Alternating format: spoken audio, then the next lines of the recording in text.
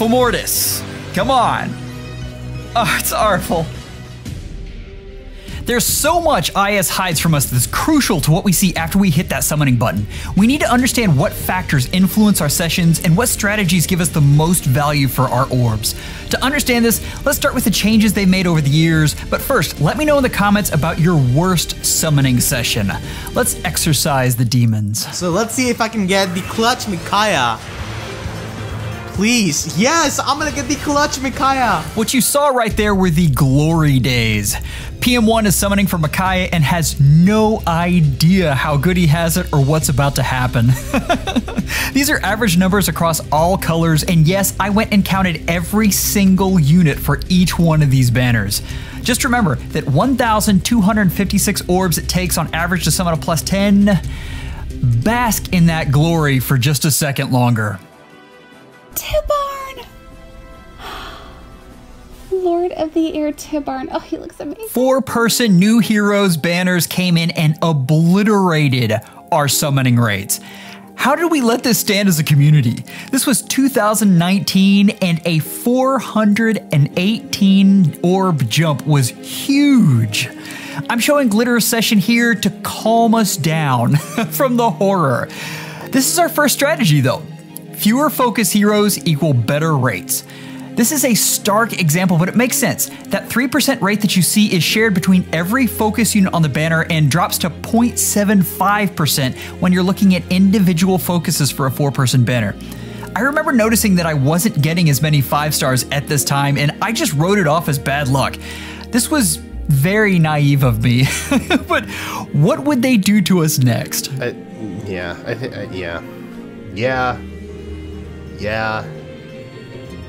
I think I made the right decision.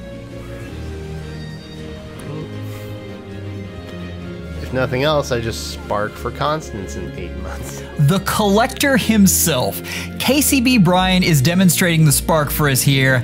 I'm showing the 50th percentile drop of 96 orbs, but that doesn't really capture how amazing this change was.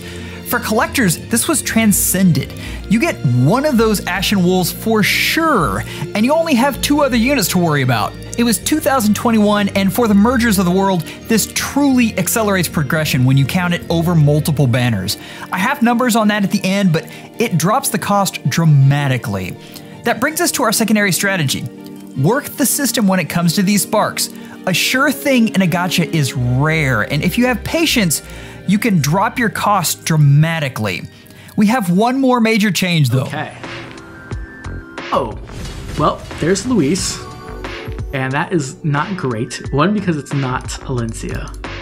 2, because it just filled my bubbles, which means now I really want to keep pulling until I get a 5-star. 2022 came with a 4-star special, which I think is fantastic, but doesn't really affect our rates. Now, this focus charge. Oblivion was one of the first people I saw who actually filled it up.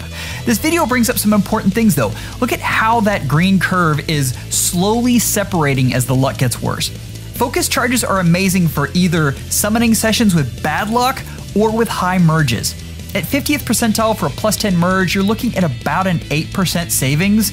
That's not insignificant. Looking at the average difference, you're talking about a 157 orb savings. So what's our strategy here? Try to pick banners that utilize focus charges. The fact that it blunts the stab of bad luck is just huge, and I think these are underrated. So let's review our changes. Pick banners with fewer focus units. That means if you need a legendary, grab the one off of a Hero Fest or a Hero Rises. If you have a merge project on a 3-person focus, grab them there. Second, utilize sparking. Try to spread your spending over the sparkable banners that the unit will be on. Brave units are a great example. You can spark those over 3 different banners throughout the year. Next is choose banners with the focus charge. This is a bigger deal when you're looking at merges, but even smaller sessions, when you get to the dreaded 90th percentile, it feels so much better. Next, I think it's time to look at pity rates. You've heard over and over how pity rates are a lie. This is pretty far from the truth, but they are definitely misleading. Let's dissect this 15.5% rate that I had on the Femortis banner. That sounds like the very next orb is sure to be a 5-star. In reality, I still only have a 15.6% chance that the next colorless orb will be a focus unit. To have the next one be Femortis is 5.2%. That leaves me 61 orbs on average to get to the next Femortis, and the way my luck was going, it was gonna be more. I was 600 orbs in at this point. Probabilities do not care about history. Just know that just because your luck hasn't been good doesn't mean it's going to get better. At best, you'll get a regression to the mean, which is a consolation to no one, trust me. The best thing here is to set limits beforehand and stick to them. So, should you grab that extra orb on your free summon? Let's look at the math. 1 extra stone on 3 banners a month comes to about 144 orbs a year. You have a 65% chance that one of those will be a 5-star over the year. 1. Those same orbs will increase your odds of completing that +10 merge project on a standard banner by about 20%. Now it depends on your goals, but that's kind of huge. Let's go over the last piece to setting yourself up for success though. Color matters. The biggest driver is the 4-star pool, but let's be more specific. The probability formula in way too simple terms is the desired outcome divided by all possible outcomes. If you'd like to talk more about this, I'd love to chat because this was my biggest misconception. The number of units actually doesn't matter. It's the ratio of sizes compared to the other pools. They just added a blue 5-star focus and a blue 4-star. The blue possibilities got bigger compared to the other pools, so blue got worse. They added no green unit on the last banner. Green got even better. I've got the average orbs to get 11 copies of each color right now. That's a 348 orb difference between blue and green. That is substantial. So what's our strategy here? If you're choosing units for score, pick greens. This is one of several reasons I said Sather was so valuable.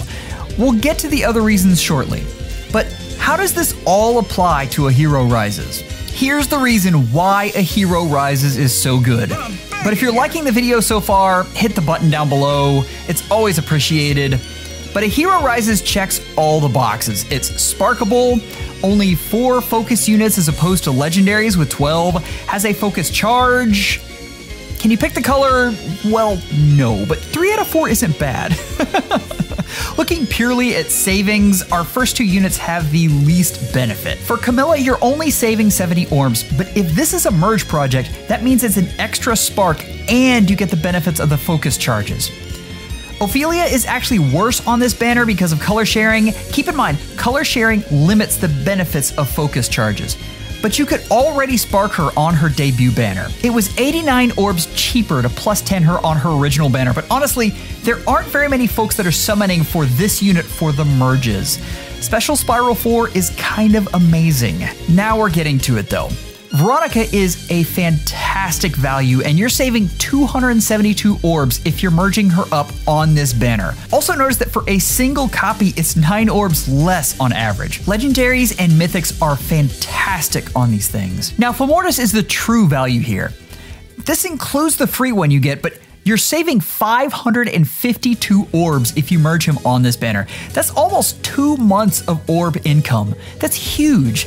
The big takeaway here is, if you have a stash of orbs saved up for one of these units, this is a great place to spend it. If all you can afford to do is a spark, this is still fantastic value. These are powerful units with great fodder, but we need to stop here and compare merging these units versus popular units on other types of banners. Here's why we really do this, right? Using all of these strategies, how cheaply can you get these units? The first thing that pops up is how expensive legendary and mythic units are. The best way to summon for legendaries is on a Hero Fest or a Hero Rises. In this case, you're saving almost 300 orbs. That's a month of orb income. For mythics, the free book OC is a huge value. Being able to spark and get them on a 4 focus banner with focus charges is already incredibly cost effective. This is the only green unit on this chart, so it's not apples to apples, but being 700 orbs cheaper than a red mythic on a 12 focus banner should give you a pretty good idea of the savings. It's why I called this unit the best value in the game when she came out. And yes, it does depend on a rerun, but I'm calling my shot now. Sather will get a rerun. I'm guaranteeing it. The Braves are a special case because they're on so many banners per year. Last year, the Brave units were on 6 banners. That's nuts. You could spark them 4 times. You can plus 10 them for just under 1k orbs, which is better than the 2018 numbers if you remember PM1's Micaiah summons. The last units I want to talk about are duos. I've been a huge proponent of these units, but just remember, if you don't have Feh Pass, they're closer to legendaries and mythics in cost. This is why I really prefer to see one on a Hero Rises and was disappointed we didn't get one. The conversation on use cases is one for another time, but a Hero Rises, Brave units, and main book OCs are all excellent value. Choose favorites first, but if you need a competitive unit, it's easy to see where to aim. I hope you guys enjoyed this as much as I enjoyed creating it. If you'd like to support the channel, you can do so through Super Chat. This was a month's worth of work to recreate the calculator and then make the model to look at the probability curves throughout the years and to count every stinking unit in the game. If you're interested in where to use your merge projects that you've summoned for, go check out my guide on how to optimize a free-to-play arena team. But a big thanks to Eldervi, whose calculator was the basis for this model and helped me so much by answering questions. We miss you, my brother. Also, a huge thanks to John, FJ, and Izzy, who not only helped me with the script, but helped me crunch numbers and told me when my math was wrong, which was a lot. The links to all the summoning sessions that you saw are in the description. They were a fantastic trip down memory lane. Y'all are amazing. Take care and schedule an appointment with your FEHologist real soon.